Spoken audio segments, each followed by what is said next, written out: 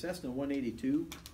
A guy ran off the side of the runway, and you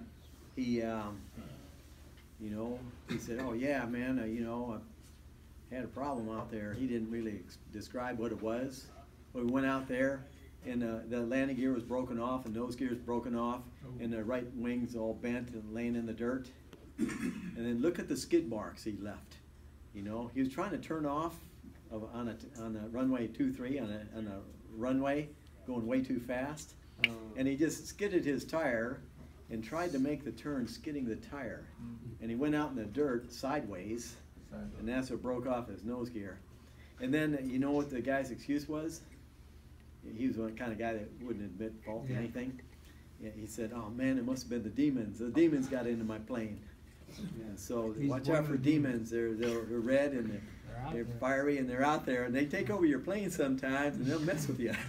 They'll crash that thing, man.